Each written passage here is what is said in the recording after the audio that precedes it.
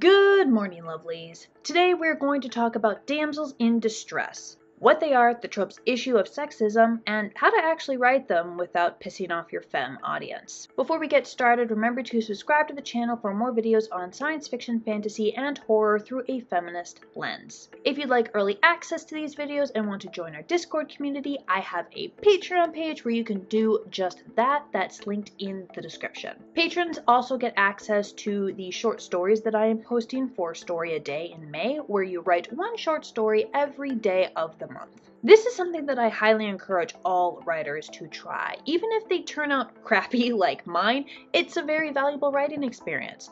I'll even give you a prompt. Write a damsel in distress. And here's how you do that. So what is a damsel in distress? Strictly speaking, a damsel in distress is a young woman, specifically, who is in trouble, who needs to be rescued, often by a prince or a prince-like figure. In terms of storytelling, especially in the modern day, it is more broadly defined as any character, although still usually a woman because sexism, who is put in trouble and needs to be rescued. This is an incredibly useful tool in writing, especially in action and speculative fiction genres. You're putting a character in danger, which will raise the tension, especially if you have killed off characters earlier in the story. If it's the type of trouble that involves villains, then you get to show off your villain's characterization. You can write a rescue and any changing team dynamics that comes from having the missing character and or rescuing them. I mean, world is your oyster here with this one. The idea of damseling a character is solid, and a lot of stories do it really well. Others, not so much. We gotta talk about the gender thing. When a femme character only exists in a story to be rescued and or act as love interest, you've got a problem. This would be called the classic damsel. Think Princess Peach, or early Disney princesses that nobody likes these days, or the girlfriend in almost any superhero movie. Damsels in distress have almost always been women. That's how we got the original definition. And historically speaking, women were not expected to be able to handle themselves in any situation. Not financially, not politically, and especially not in a straight-up fight. So it makes sense from a patriarchal view that of course most, if not all, damsels in distress, real or fictional, are going to be women. How could they possibly be expected to survive anything without a man there to help them out? This might not be your attitude specifically or the message that you're trying to get across with your story, but it is definitely what the audience is going to pick up on whenever we get a classic damsel situation in our media. And this long history has led to the misguided belief that if you're going to distress a character to the point of requiring rescue, it must be a woman in danger and a man who rescues her, regardless of whether or not the writer is feminist or sexist. Now, I'm not going to say you can't or shouldn't damsel your femme characters. Damseling a woman is fine, so long as A, it makes sense in universe, and B, she is given the opportunity to rescue the man back. Let's talk about A. So often, women are damseled by circumstances that, given what we have seen them do previously, they should be effortless for her to escape. But the plot makes her stuck there purely so the man can come in and save her. The reverse, of course, never happens. I have never seen a male character get damseled purely so he can be rescued by a woman. It's always his pride or wrath was too much and he picked a fight he couldn't win, you know, the character flaw thing. Or he risked / sacrificed his life for a woman / the world / the mission / whatever. Sometimes he will get damseled so the team can swoop in to save him, drilling into his head the meaning of friendship and teamwork. Occasionally there will be a woman or two in that team that assists with the rescue, but thanks to the Smurfette principle, they'll almost certainly be outnumbered by the men. Men saving other men from certain death is not considered an issue. It's practically a staple in war movies. Women saving men is considered risky, bold, even insulting to certain audiences. By the way, if you're insulted by the idea of a woman saving the man, even in fiction, think about why that is. I mentioned in my strong female character video something called the faux action girl. This is when the writers promise us an action girl / strong female character / otherwise badass woman capable of taking care of herself in a fight, and then they fail to deliver. You can find the faux action girl because she will be described as an amazing fighter or have a really awesome backstory, but every time she physically appears in the story, she fails to deliver. She will prove to be completely useless, even detrimental to the fight, and she won't ever win a fight except maybe her opener, in which case she also suffers from Trinity syndrome, and she will otherwise completely disappoint your audience because you lied to them. What's happening here is that the writer is trying to write a strong female character for a modern, possibly feminist audience. They want the warrior woman. They want the next Eowyn, the next Xena, the next whoever. But they also want to write a damsel in distress. Now, these two things can sometimes go together if you do it properly, but a lot of the times they don't. And instead, what you get is a female character who should, by all accounts, given what everyone has said about her and all the characters have spoken of her, and even what she said about her backstory, and maybe with her opening fight, she should be fine, but for whatever reason, she just keeps losing all the other fights and keeps getting captured and keeps needing to be rescued. The writers don't even seem to realize that they're falling for this problem more often than not. As you can imagine, I hate this trope with a burning passion, right up there with Love Triangle and Pair the Spares. I don't like writers who set me up for disappointment. I especially don't like it when that is intertwined with sexism, intentional or otherwise. Let women actually be awesome! Faux action girls end up damseled a lot and have a decent chance of actually dying because of it. Some popular examples: Flo Delacour is supposed to be the best student of her entire school, but she performs worst in all of the Goblet of Fire trials and needs to be rescued by Harry, who is at least 3 years her junior,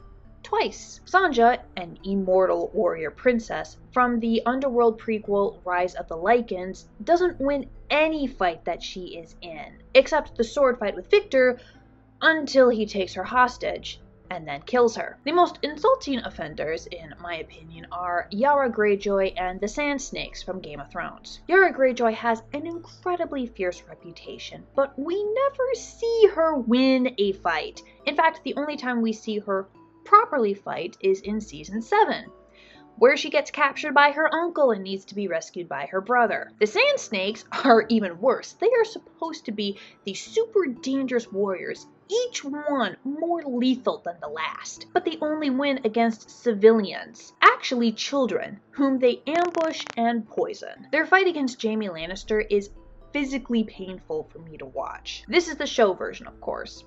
They're written better in the books. Faux action girls and improper use of damseling badass women are not just sexist, it's also a glaring writing error. Take Zombieland.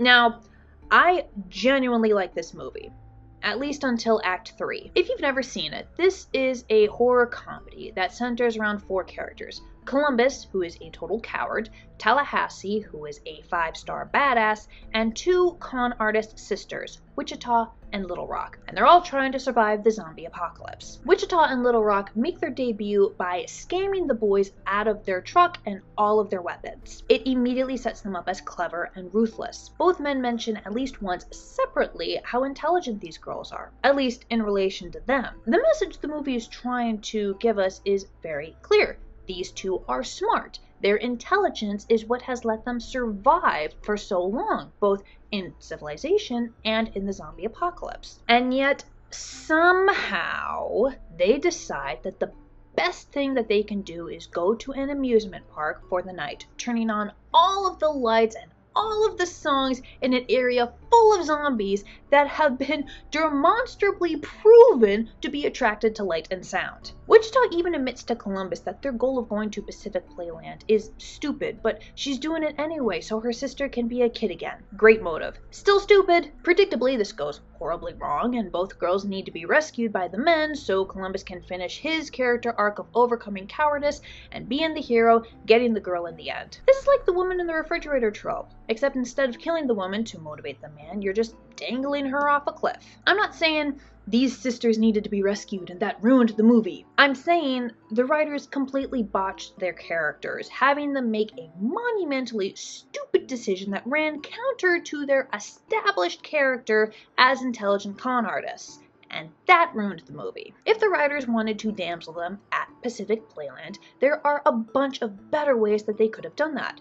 Maybe they could have established them as idiots instead of intelligent right at the start. It would have made it even funnier that they keep outsmarting the boys every 10 minutes. Or, an even better option, would have been to completely rewrite their motivation and Act 3. A much better example of fair damseling comes from Avatar: The Last Airbender. In the first season, when all the protagonists are untrained, it's very easy for various villains to capture them and give them trouble. Zuko is able to catch Katara by doing the wrist grab in the episode of the waterbending scroll because she hasn't yet mastered her powers, so she's SOL. She can't really fight back and she needs her friends to save her. Now this is an episode where she's also arguably acting like an idiot, sneaking off alone in the middle of the night to practice her waterbending. But it's not going against her character. She's been trying to master her powers since she found out she was a waterbender. This is her chance. Also, she is a 13-year-old child, not an adult who should know better. And then she does master her powers, and Zuko and the other villains have a much harder time bringing her down. The old wrist grab no longer works. Katara gets damseled in seasons 2 and 3 only when she puts up incredible amounts of resistance and or has gotten ambushed. But she also gets to rescue other characters and has a fair shot at getting out of trouble herself. On top of that, all of the characters, male and female, get damseled at some point, and they have equal chances of rescuing each other and themselves, depending on the situation. The girls are not disproportionately targeted just because of their gender, or because they're the love interest of a male lead. In fact, Aang is usually the one who ends up damseled, because he is the Avatar. Everyone in the world is gunning for him. The rest of the team are just collateral. More importantly, everyone is able to escape their situation in a variety of ways. Sometimes they're able to get themselves out of it. Sokka outsmarts Jet's henchmen, Toph invents metal bending, Katara uses her sweat to break out of prison, and sometimes they need their friends, or even sometimes their enemies, to help them out. And that's okay. God, can you imagine what would have happened if a villain had tried the old wrist grab trick on Toph? The man would never have a hand again. You could also completely turn the gender roles on their head by having the woman rescue the man, like what happened in Mission Impossible 5. The earlier Mission Impossible movies are full of Tom Cruise rescuing various beautiful women from tricky situations. The fourth movie, Ghost Protocol, gives us a woman who, at the very least, can hold her own in a fight and act as an equal member of the team. And then movie 5, Rogue Nation, completely split the script, giving us Ilsa Faust, who explicitly rescues Cruise's character twice, while he leads the team in taking down the bad guys and in the process clearing her name. We're expecting the women to be in peril and the man to swoop in to save her, so it immediately subverts expectations if you have the man in peril and the women come to rescue him. Or have them both be men, or both be women, or throw in a non-binary character. And that is a good thing. Subverting tropes and expectations is a very valuable writing tool because it keeps your readers on their toes and further engages them in the story. Beware the distress ball. The distress ball is what happens when an otherwise established badass character is damseled but makes no effort to escape their situation. I know I have single-handedly fought off a dozen men at once, but now that I'm in a jail cell, it's just so hard and difficult, so we'd better just wait for that rescue that the writer is gearing up for us. No! Do something! That's the whole reason we are following this story in the first place, is to watch characters do stuff. Especially if this is an established badass that we've seen kick ass and take names. Or like the case of the Faux action girl, someone we've heard described as a badass. It's fine if they try to escape and fail. If you've provided significant evidence to prove that this is a true badass and not a faux action girl, this could even establish the villain as a serious, credible threat. But making them suddenly chill out and wait for rescue, or worse, botch the escape attempt purely for plot, that's just bad writing. Character above all else. It doesn't even really matter if the damsel gets out on their own. They're going to be a lot more interesting to watch if they at least make an attempt. A stellar example of this is Lucy McClane from Live Free or Die Hard. Now this teenage girl gets captured by the bad guys to be used against her superhero cop dad. He's basically a superhero. She gets kidnapped as a hostage to be used against him. And she then proceeds to make the last half of the movie a living hell for her captors. She fights them at every turn, she spits in their faces, she smuggles out information to her dad, she does whatever she can to just make them miserable. She even manages to shoot one of the scariest bad guys in the foot trying to get a weapon to her father. I mean, it doesn't work, but it's still a really great scene to watch. Of course, then in the next movie, we find out that her brother gets to be this badass CIA agent who doesn't ever need rescuing. This is the gender thing, aka sexism. It would have been much better to have the brother be a squishy scientist, much like the hacker in Live Free. Handy for the plot, vulnerable and likely to need rescuing in a fight. Maybe his sister decided to learn how to fight after her traumatic experience, and she becomes the badass CIA agent, and she, helps her dad and rescues her brother? That would have been fun to watch. Now, there is an exception to the distress ball. It's not even really the distress ball, because it's not a writing error. This is severe emotional distress. In Toy Story, Buzz Lightyear is fully capable of escaping from Sid's house, especially with Woody there to help him out, long before he was strapped to the rocket, and even after that. But he doesn't. He has just learned that rather than being a living, breathing person, he is a plastic toy manufactured for children's entertainment. He even talks about his days in the academy earlier in the movie, which suggests that he has memories in there of his time in the academy, probably memories of past missions, maybe even the family that raised him, and he has found out that they are all fake. He is going through an existential crisis here, and while maybe not suicidal per se, in that state of mind, he's not exactly going to fight death. It's not until Woody gives him a pep talk that he is able to shake off his crisis and fight back. Possibly unrealistically, depression does not really work like that, but it's Disney. So you've damseled your character in a way that does not scream outdated patriarchal gender roles. They have been pinned down by a natural disaster or pressed against the wall by villains or even captured. Now what? Well, now you get to have fun. What happens next depends largely on your characters. Consider how your damsel reacts given their personality, strengths, and weaknesses.